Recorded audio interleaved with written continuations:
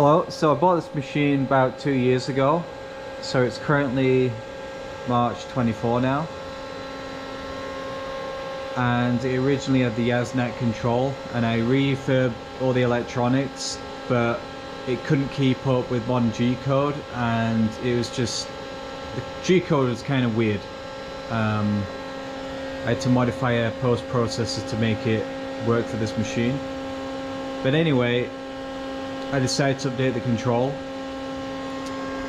So I'm just going to run program quickly just to show you the machine working, and then I'll explain about the machine. So this particular job I do on the lathe, but the lathe's already booked up, so I'll do it on the mill instead. It's not the fastest, but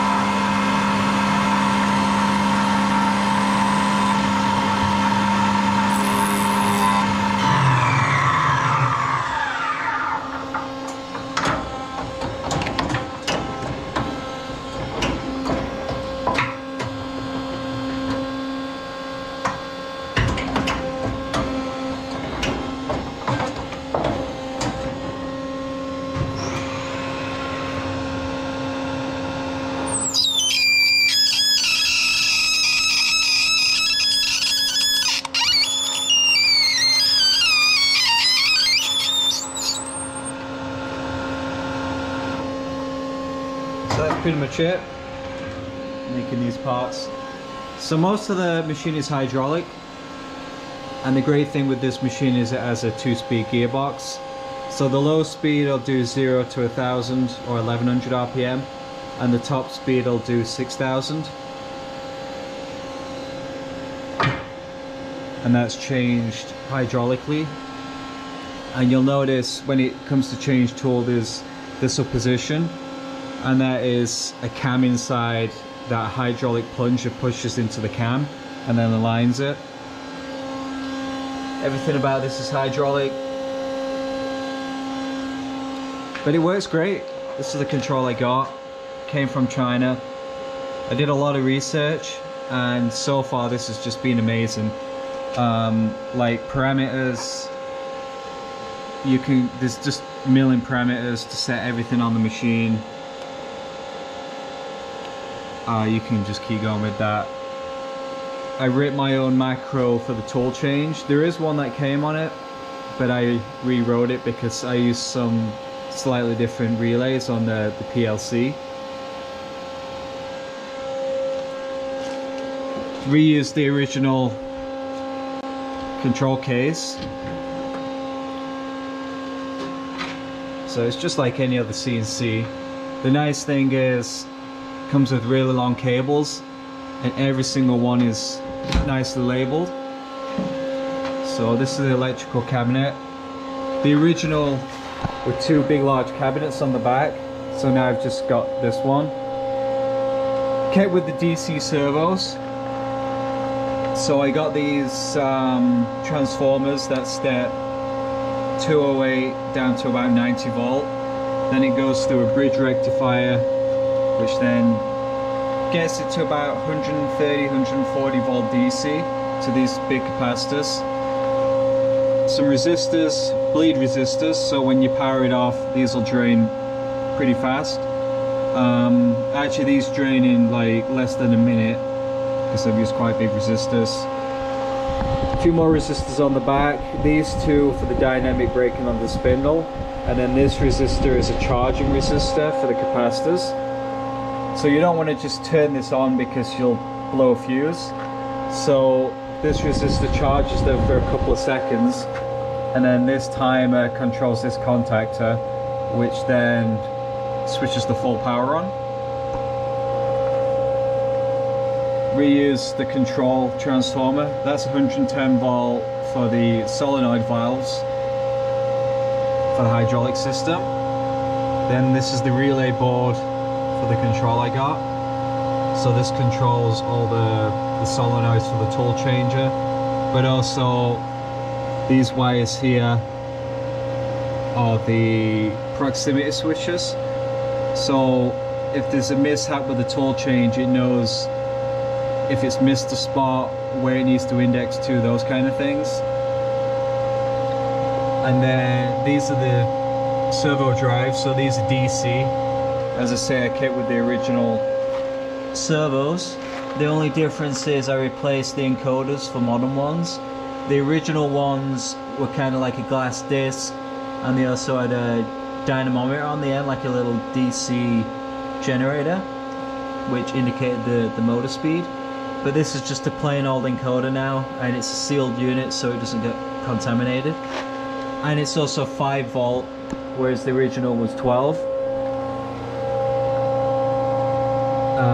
Which goes straight to this. This is a closed loop feedback system. The original one, the servo drives were controlled by a voltage, and then the encoders went to the control, which then looped back to the drives, which is just a really old way of doing it, and it had a few issues. Now these I got from Mach drives. They're probably the easiest drives I've ever tuned. Literally from wiring them up to downloading the software, well, downloading the software and programming them and getting them running took 30 minutes. It was really easy, they run great. The only issue is they're only 20 amps and they rate 160 volt, so I get the speed, I just don't get enough torque. And the lead screws on this machine are really coarse, so you really need plenty of current. So really this machine isn't great for roughing. It does many other things, but roughing in big passes is terrible. So that's something in the future I'll either change. I'll either replace the motors for AC servos, or maybe even just change out the ball screws for finer pitch ones. The Z-axis ball screw is really worn on this machine, so that's probably the main option. Spindle drive is just a regular VFD. It runs 0 to 10 volt. That's absolutely perfect. This control will also take an encoder, which I haven't wired up yet. It's still got the original one, which is this wire, which is 12 volts. So I got to remove the original and put a 5 volt one in. But apart from that, the machine just works great. The electrics are great. You'll notice the great thing with these drives is every single one of the wires was labeled, so it was really easy to do. This little board here is just an added extra. The original person wired the power backwards, which, I don't know if you can see the lubricator pump. So it turned the motor the wrong way and broke all the gears in the pump. So I 3D printed something and a DC actuator just to kind of actuate the lubricator pump. One thing I don't run is coolant. The guy before me had the spindle reground and new bearings in, but he assembled it, and I'm not saying I don't trust his work, but there's been a few other bits that he messed up on. Like the oil lines were all disconnected, and the Gibbs strip for this side of the casting, the screws must have been loose and they've chewed into the casting and made quite a mess of it. So sometimes when it gets quite low down the head, you can hear a bit of a scrape. But because of that, it's also worn the Z-axis ball screw out by about 2.5 thou. So I'll see if it does it now. I'm going to put it in manual mode. Just make sure I don't break my tab. So if I move down pretty far,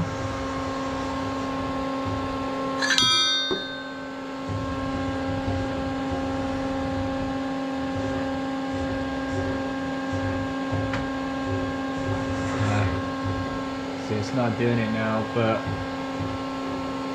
you get a bit of resonance because there's so much slop in the Z-axis, and I've programmed out the backlash. Yeah, it's not going to do it, but it's not the best. You can sometimes hear when this thing's drilling, it's clunking, and that's the ball screw slop. So that really wants replacing. I mean, I've taken it out in the software and it does a really good job of that. And then as for the X and Y, they're about 1/2 thou backlash, which then I've taken out in software. So it's pretty much perfect, the accuracy.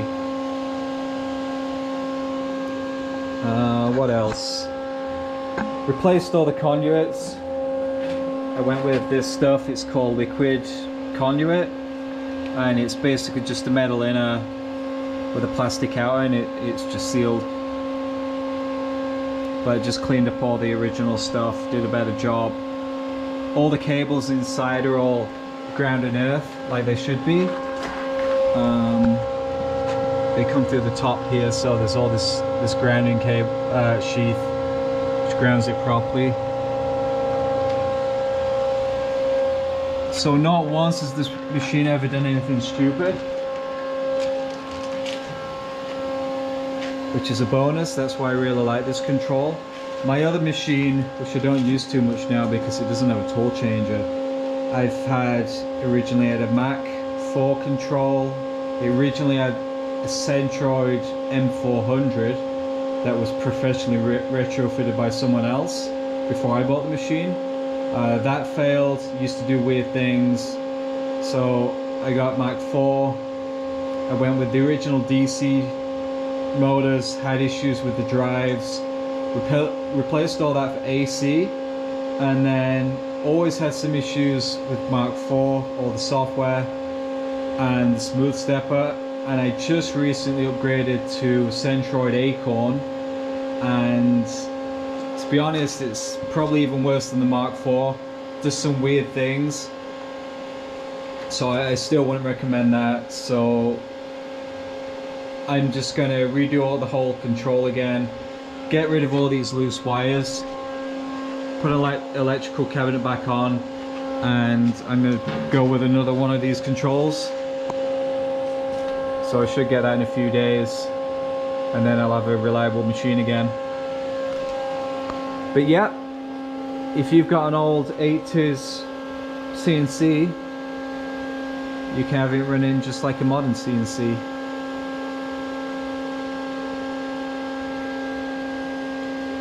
Well, thanks for watching. I did this video because a lot of people have asked about it, so that's what I went with in the end. It's worked out really good. I can't fault it. PC based controls are just garbage, not the way to go. Apart from that, I got lots more projects on the way. I'm going to start doing the YouTube thing again, so catch you next time. Thanks.